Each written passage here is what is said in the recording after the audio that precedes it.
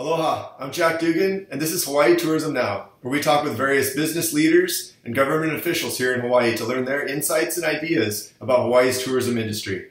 Today we have CEO of Hawaiian Airlines, Mr. Peter Ingram. Peter's going to walk us through some of his thoughts and ideas about what he sees today and what he projects for the future in our tourism industry here in Hawaii.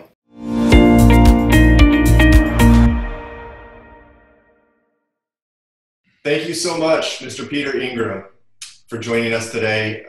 We'll get right into it with a few questions. Can you describe on the high level how Hawaiian Airlines has been impacted and what your operations currently look like today? Yeah, well, first of all, thank you for having me. It has really been incredible how the situation has affected us, and there's really not any part of our business that hasn't been touched by the spread of COVID-19. It was a couple of months ago now when we first started seeing the impacts, mainly on some of our Asia routes, and as the disease was spreading from China to places like South Korea and Japan, we saw declines in demand in that part of our business. And I think at that point we were thinking of that the situation was a lot like SARS a decade or two ago, when there was an epidemic that stuck mainly to Asia, and I don't think we really anticipated how comprehensively it would affect us. But by the end of March, we were effectively our revenue generating capability as a business was shut down. Demand had already been affected, but with the quarantine going into effect, there's really no passenger demand for our flights. We are still operating daily flights to Los Angeles and San Francisco, mainly carrying cargo. We've got 4 round trips from Honolulu to each of Maui, Kona, Lihue, and Hilo, and that's basically it right now. Last week we started 3 times a week flying to Korea for cargo only, and we're going to start a Seattle flight that again is going to be mainly for cargo. But really, the passenger side of the business, 90% of our revenue is gone right now. So our operations are a shell of what we would normally have. It's incredible. Thank you. So as the CEO of a great, magnificent, large Hawaii corporation, how do you bring some semblance of calm and just understanding in such a turbulent time to your customers and also your staff? Yeah, one of the things I would say, maybe the most important one is we've got to keep communicating to people. And that is, goes for our guests and for the members of our team. It's something you hear all the time, but until you're in a situation like this, you really come to realize there's no such thing as communicating too much. And so with our team, as things were changing very rapidly in the business, as we were scaling back our operations, as we were having to adjust our policies and procedures, what we were doing is sending a lot of communications using the web. But the most effective thing I think we've done is webcasts, where I make myself available for an hour or 2 at a time. We take questions online. We do these periodically in the past, and we had a maximum of about 400 people signing up for any particular session. In one of the ones, we had over 2,400 people connected. So about a third of our company connected at the same time. And when you see the hundreds of questions coming in, it just reminds you that no, you can't communicate too much. There's a lot of things people want to know because this does affect their lives. As far as our guests, it's difficult when you have 12 million guests a year travel with you, as we do, or as we used to be able to do. We hope to be able to do again. We can't communicate in that same way, but we've sent a number of communications out addressing concerns that people have. How does this affect the travel plans that they have? What accommodations are we making to help them rebook their trips? What are we going to do for people who aren't getting to use the elite benefits they've learned on our frequent flyer program? What are we doing to make sure that our planes are clean and safe and disinfected? All of those things that people want to know, we just want to make sure we're working to get the information out so that people know we're aware of their concerns, we're addressing the situation, and we're going to do our very best to make sure that we can live up to the values that are so important to me and all of my teammates. Yeah, thank you. And so, are there any actions on the state or county levels that you would like to see that you feel would be helpful for the Hawaii tourism industry as it clearly needs to rebuild? Well, I think the most important action we need is we need to get the public health situation under control. And the good news is that we have been able to do that to a large extent. As we sit here today, over the last couple of days, we've been in the very low single digits in terms of new cases that are arising in the state. We watch the evening news. We see people who had been in intensive care coming home recovered from the hospital, which is gratifying to see. So it's great that we've made progress on that situation.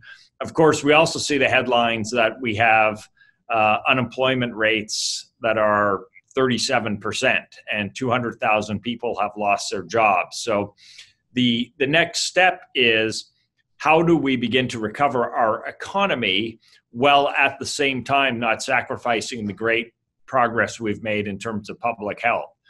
And I'm not a healthcare expert, but I certainly have learned a lot from what I've heard from the experts in this situation. And a lot of it comes down to, what can be done in terms of treatment if people are sick, testing so that if people have symptoms, that before they give the disease to someone else, they get tested and they are appropriately able to quarantine themselves in that situation. Contact tracing so that people can let other people know who may have been in contact with someone who has the disease before they spread it. So all of those things that are really public health items are the building blocks we need in place to get to the point where we can feel comfortable opening up the economy, welcoming visitors back to Hawaii in numbers. And I think that is what we need to do to address the unemployment situation, which has its own extremely negative consequences that get worse the longer it goes on. Right. Yeah, thank you. So once the government lockdowns are lifted and Hawaii tourism does begin to return, what timeline would you project from what you see, from what you know, as far as the pace at which Hawaii tourism may return? Yeah, it's a great question, and one that I don't have a perfect answer for. Clearly, we're not going to see a return of visitors before quarantines are lifted. But even as when we get to the point where quarantines are lifted, there's going to be a period of recovery, and I think it's going to be gradual, and it could take a long time. And there's a couple of things that we know are just not going to go right back to normal. One is the economy. And, just as our economy has been damaged by this situation, the economies in other places we serve where our visitors come from, whether it's the U.S. mainland, Australia, New Zealand, Japan, those economies have been hurt. And spending power is not the same. So I think people have a desire to come to Hawaii and spend vacations like they always have, but they may not have the economic capability right away to be able to do that. Mm-hmm. And I think the other one is just given the global healthcare crisis that we're dealing with, I think there is a lot of uncertainty that people will have for a period of time. People feel like they've kept themselves safe by staying home and sheltering in place, and breaking away from that and saying, it's all right to go out again and to interact with people and to go to restaurants and to go to public places, to get on an airplane. All of those things are going to take a little time, and people are going to go through that on an individual basis, how they get themselves comfortable to get back to, what we used to call a normal life. So I think our new normal we'll have a new normal, but I think it is going to be a little bit different, and it's going to take a little time. Mm-hmm. And as it relates to Hawaiian Airlines, indicators that you might see from your company that could give any type of obviously not a clear, accurate projection like you said, but anything that you might provide to our audience that might help give some insight or idea, that information you have from your company. There's really not a lot of indications right now. I mean, we look at activity on our website and the pace at which people are making bookings, and really it's too soon to say that has done anything except flattened out at a very, very low level. In the last week or so, we have seen a little bit more activity of people thinking about trips and making bookings some months out. And I'm hesitant to read too much into that, because it's really more of a short-term phenomenon. And because we do have relaxed waivers for the ability to change trips again, it's a bit of a low-risk transaction. So someone can book something, but then they can push that trip off to next year or whenever. So it's a little early yet. I think as we start to see our Hawaii economy open up again, and as you start to see economies opening up in other places and shelter-in-place orders removed, I think that's really going to be when people start thinking about venturing out again, and we'll start to see what level it's at. One of the things we've talked about is you really can't model what a recovery is going to look like, because there's just too many uncertainties to predict what that is right now. So really what we're doing in terms of planning is, as opposed to trying to model it and make a lot of assumptions that are just going to be wrong, we're just saying, well, let's look at some different scenarios and what those scenarios mean to our business going forward. Yeah, makes a lot of sense. Thank you. And I think you kind of answered this in your when you were talking about the new norm, but in your opinion, when the Hawaii tourism does return, will it be business as usual? No, I think there's going to be some things that are different for sure. One, I think it's going to start out at a lower level. I don't think we're going to snap back to the same level of air service, the same level of demand. And I think all of us who are in various parts of the tourism industry are going to have to go and relook at parts of our business and say, how do we need to adjust our practices for the reality? And the reality is we're going to be living with COVID-19 for a while. There's going to be a number of cases for a while. The experts say it's 12 to 18 months before there's a vaccine. So assuming we want to get back to something more normal before that, and I would definitely be in that camp, I think we have to make adjustments. And, I'll give you one example is what we're doing around the cleanliness and sanitation of our airplanes, which has always been a priority. But when you start talking about a virus like this that is so infectious, it really forced us to go back and redouble our efforts and say, what practices can we do to add an extra layer of safety? We've gone and acquired a number of, they're called electrostatic fogging machines that actually spray a mist of disinfectant through the cabin, and we're going to use that on our long haul airplanes after every flight and several times a day on our short haul airplanes to add to the cleaning that we've already been doing. Today we're providing masks for guests if they don't have one. We're strongly recommending that guests wear masks. Our frontline employees are wearing masks. I think very shortly we're liable to be requiring that when our guests come on the airplane, they wear masks for a period of time. I don't know how long that will last, but based on the CDC recommendations right now, we think that is the best course of action to do. So a number of things are going to be different. And, this has all happened very quickly for us. It's just 6 or 8 weeks since we all started responding. I don't think we know all of those things yet, and we're going to have to continue to evolve and continue to adjust to circumstances as they arise. Yeah, thank you.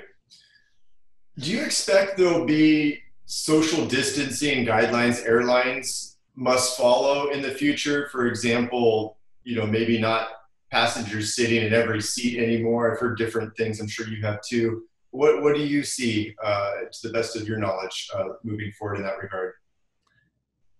I think you're going to see some of that in the short term.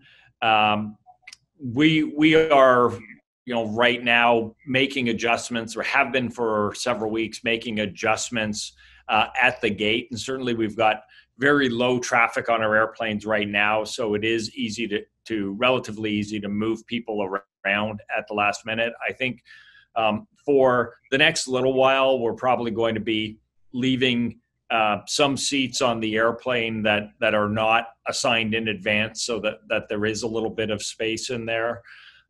One of the challenges for thinking about that for the long term is that it really doesn't work with the economic model of our business. So, we're typically running on long haul flights 90% of our seats full, and our overall profit margin last year, and what was a very good year and certainly a much better year than this one, we made about a 10% margin. So that means you need to fill about 80% of the seats on the airplane just to break even. And if you were going to block middle seats for the long term and only 2/3 of the seats on the airplane are available, that's a model where you'd have to charge a lot more money for every ticket. And that's a model where there's going to be less demand, and we're going to see fewer people traveling. If we had to do that, I guess we'd have to adjust, but I'm not sure everyone's going to like those adjustments, because it would mean that prices are higher and fewer people have access to travel. Yeah, interesting. So when it comes to the local businesses here in Hawaii that are part of the Hawaii tourism industry, are there ways that they could be working together right now? I know, like you said, it's a little early to know when things are going to start picking back up, especially because the lockdowns and the quarantine specifically hasn't been lifted. What things could business leaders be doing today, working together in an effort to begin rebuilding the industry? Yeah, I think we are doing things to work together. I've spent a lot of time, and other leaders from our team have spent time over the last several weeks talking with government leaders, community leaders, and other leaders in the industry to talk about what we need to do to create an environment, one, where we can remove the quarantines and start to open up again, to make sure we've got the healthcare system in place to be able to support that, and to make sure we're making the adjustments we need to make in our industry. So I think people are very committed to that and involved in those discussions. And I think we all want to do it. One thing I would say, I've talked about opening up the economy. I'm anxious about opening it up too soon as well. Opening it up too soon when we don't have all the protections in place to make sure that we can manage the healthcare impacts is going to be a mistake, because we'll just have to close things down again.